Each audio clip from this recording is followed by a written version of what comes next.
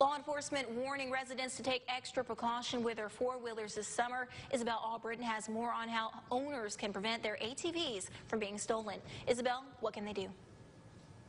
That's right, Michelle. Off-road vehicles can be fun, but they can also become a target for thieves, especially during the summer. That's why it's important for ATV owners to protect their belongings. Multiple ATV thefts have been reported in different parishes, including here in Ouachita Parish. A local salesman says 2 ATVs have recently been stolen from his customers before they even got to use them. That's why it's important to safeguard your four-wheelers when they're unattended. One tip, never leave the key in the ignition when you're not using them. Sales reps say most brands have switched over to digitally encoded keys to prevent thefts from happening. Say if somebody steals your four-wheeler, they have to come up here.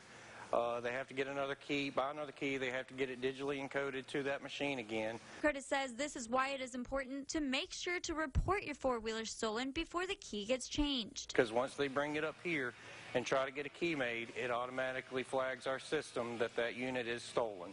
And that way we can alert law enforcement and return the vehicle to you. It is also crucial to take a picture of the VIN number located on the ATV in case of a theft. That's what we go by when we look it up in our system. We type in the VIN number and immediately get law enforcement involved. And make sure to park it in a secure location rather than out in the open. Lock it up if possible in a garage. Don't leave it freestanding on a carport. Mostly just take the keys out.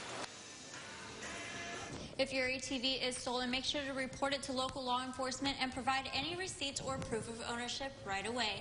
Live in the studio, Isabel Albritton, NBC 10, your local news leader.